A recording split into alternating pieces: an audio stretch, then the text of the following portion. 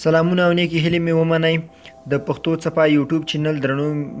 مینوالو دغه ویډیو تاسو ته د پښتو څپه یوټیوب چینل لوري وړاندې کیږي له تاسو هیله کوو چې زموږ یوټیوب چینل سبسکرایب کړئ او زموږ ویډیوګانې له ملګرو سره شریکې کړئ د کمپیوټر د درسونو په لړۍ کې لومړی ویډیو یا لومړی ویډیوي کلپ تاسو ته د وینډوز انسټالیشن درښایو چې تاسو څنګه کولی شئ په خپل کمپیوټر کې په خپله باندې وینډوز انسټال کړئ د دې پر ځای چې تاسو کمپیوټر یو ځای یا انټرنیټ کلب ته یا هم یو چاته پیسې پرې ورکړئ تر څو تاسو ته وینډوز انسټال کړي نو په خپله باندې د خپل کمپیوټر استاد جوړ شئ او په خپله باندې خپل کمپیوټر ته وینډو په خپل کور کې یوازې د ویډیو په اخیستلو سره انسټال کړئ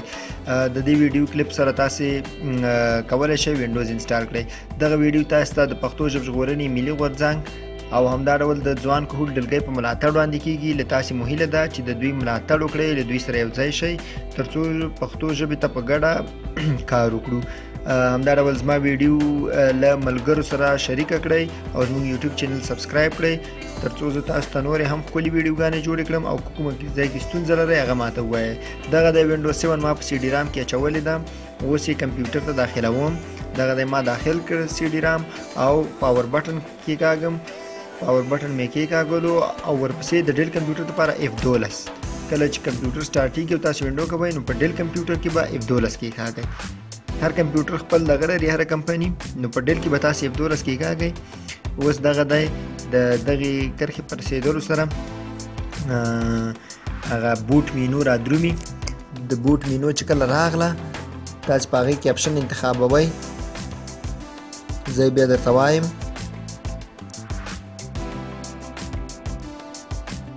دغه دی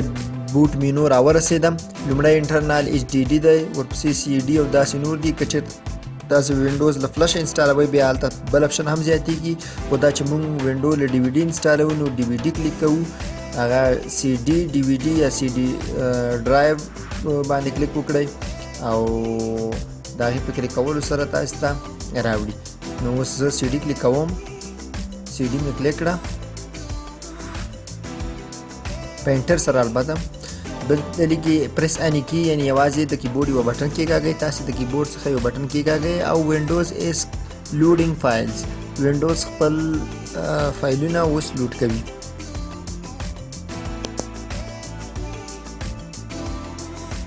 هغه فایلونه لوډ شول اوس وینډوز سټارټېږي تاسو ګورئ سټارټینګ وینډوز یې لیکلی دی د وینډوز سیټ اپ له دې ځای وروسته سټارټېږي دغه یو څو اپشنې دي دا باید په غور سره تاسو وګورئ او زده یې کړئ تر څو بیا په راتلونکي کې له مشکل سره مواجه نه شئ نو کله چې وینډوز سټارټینګ وینډوز ختم شو دلته یو بل وینډوز خلاصېږي د کمپیوټر دننه البته یو کړکۍ را خلاصېږي په هغې کې یو څه اپشنې دي سیټ اپ سټارټینګ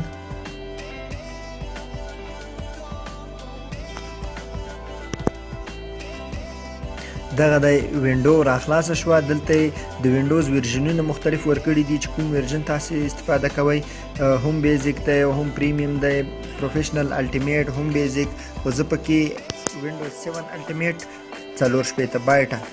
یعنی 32 بایټه هم شته 4 هم شته زه 4 بایټه لومړی دلته انتخابوم په دغه مینو کې او بیا راځم لاندې نیکسټ لیکلی دی تاسو یې ګورئ په ویډیو کې چې نیکسټ یې لیکلی دی په نیکسټ باندې کلیک کړم په دا کونج کې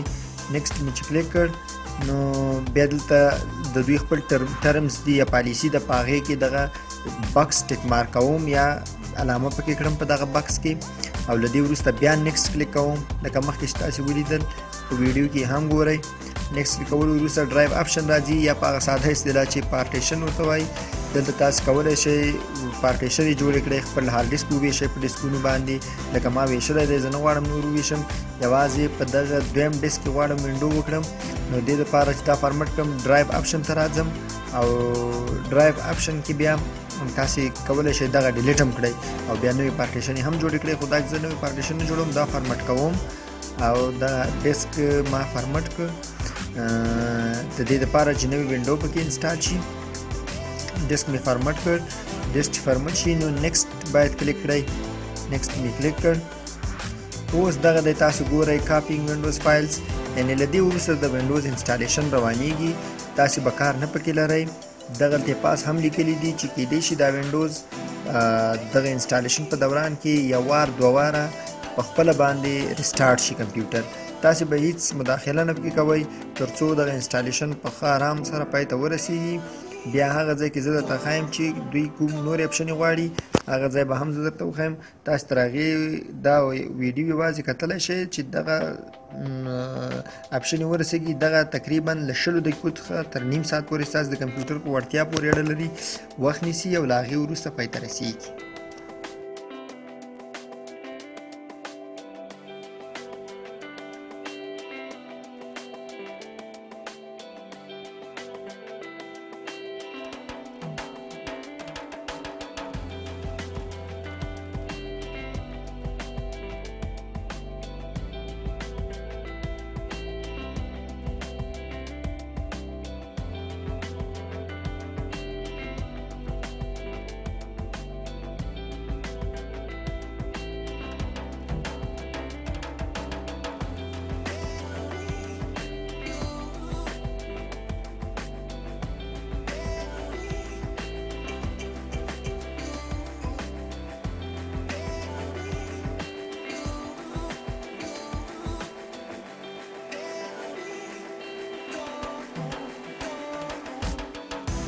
لکه څنګه چې ملګرو تاسو ولیدل کمپیوټر 2 وارې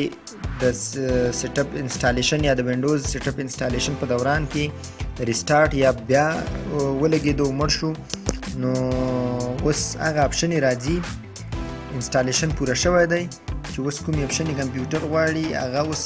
درته درښایم چې هغه به تاسو څنګه ډکې کړئ او له هغې وروسته وینډوز پای ته رسیږي.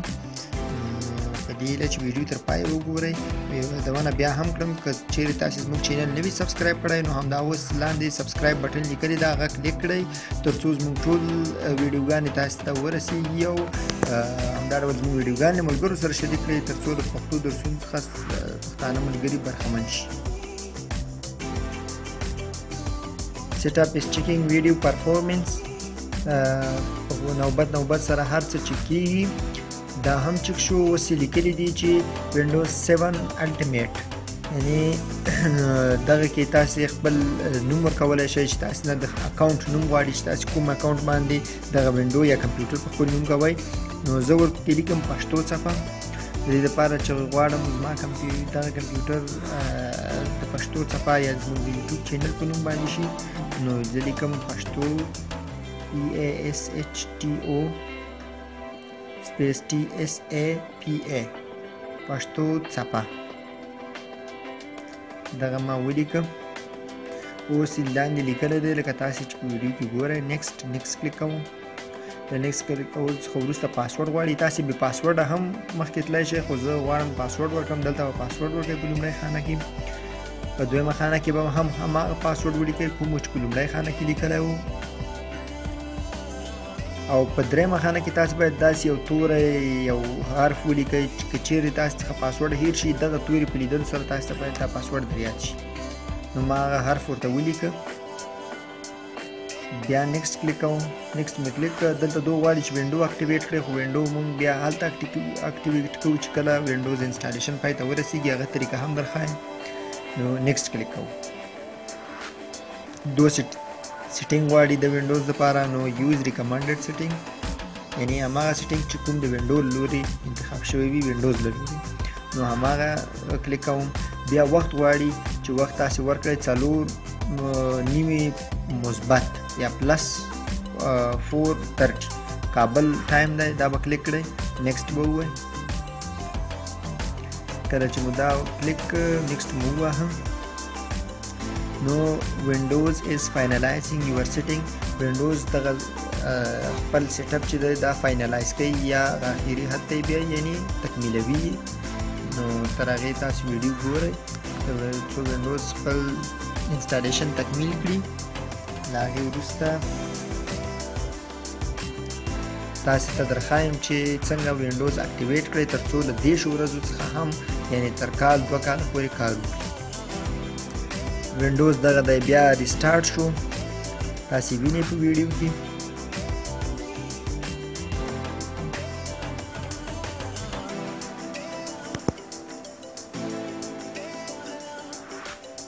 اوس له ما هغه پاسورډ غواړي کوم چې ما مخکې ورکړی و هغه پاسورډ زه دلته لیکم پاسورډ ما دلته ولیکه وبخئ په بخښنې سره چې ژبه فارسي ده او ژبه باید زما پاسورډ دوه وارې غلط شو دا ژبه فارسي ده نو ژبه باید انګلیسي ته واوړي ځکه ما خپل پاسورډ په انګلیسي کې لیکلی و لنګویج بار شته دی هغه تاسې کلیک کړئ پکې ژبه انتخاب کړئ پریپیرینګ یور ډیسکټاپ اوس ما ته خپل ډیسکټاپ راوړئ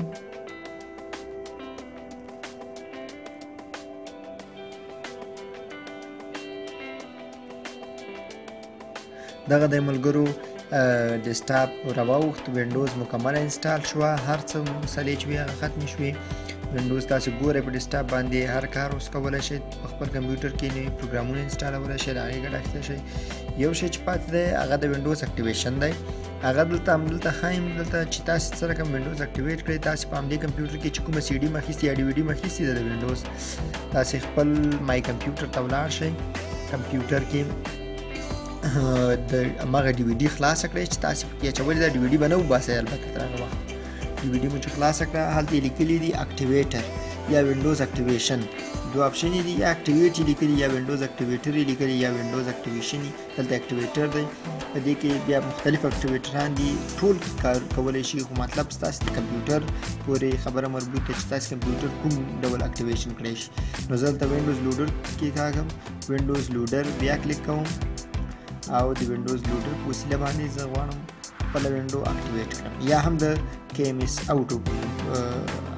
دغه سافټویر په وسیله باندې دا یس کوم او دلته لیکلي دي چې اکټیویټ وینډوز لکه تاسو ګورئ اکټیویټ وینډوز باندې کلیک کوم او وینډوز پرفورمینګ یا وینډوز اوس اکټیویټ کېږي لکه تاسو چې ولیده کمپلیټډ وینډوز اکټیویټ شوه تاسې اوس له وینډوز څخه مکمله استفاده کولی شئ او د دې شو ورځو په ختمېدا سره به ستاسې وینډو نه ایکسپایریږي ستاسې وینډو به تر هغه وخته پورې چې وایرس دا شیانې درنه خراب نه کړي ستاسې وینډو به سلامته وي او دغه د وینډوز انسټالیشن او د هغې اکټیویشن په دې هیله چې که چېرې تاسې زموږ یوټیوب چینل نه وي سبسکرایب کړی تاسې مې هیله ده چې زموږ یوټیوب چینل سبسکرایب کړئ او تاسو غواړئ چې کوم کمپیوټر کې کوم ځای کې ستونزه لرئ نو په کمنټ باکس کې ماته کمنټ پرېږدئ تر څو زه په هماغه مطابق تاسو ته خپلې ویډیو جوړه کړم او له هغې تاسې برخمن شئ ګټه واخلئ او خپلې مشکلات پرې حل کړئ ډېره زیاته مننه خدای په امان تر بلې ویډیو